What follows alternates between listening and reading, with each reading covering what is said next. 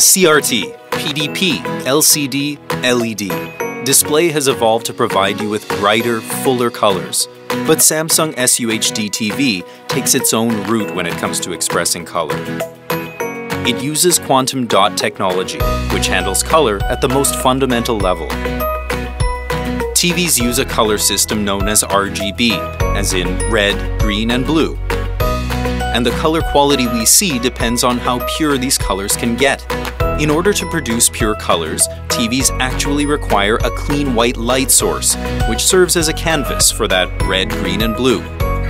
Conventional TVs would create white light by coating blue LEDs with yellow phosphor, which doesn't exactly help produce the purest white, whereas with SUHD TV, you have quantum dots. Quantum dots are essentially incredibly tiny particles that can emit their own color when met with blue LED. SUHD TV uses these dots as a light source to produce the purest white canvas for more accurate and vivid color. To be more specific, quantum dots can produce different colors depending on their size.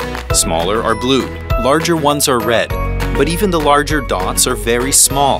If our DNAs typically have a diameter of 1 nanometer, these dots are about 3 to 7 nanometers. When these quantum dots are combined with 10-bit panels, you get 64 times more color variations than conventional TVs, which could add up to as much as 1 billion color shades. From camouflaged chameleons to butterflies harmonizing with nature. And that's why quantum dot is so important. See the world as it should be seen. This is TV. Samsung SUHD TV.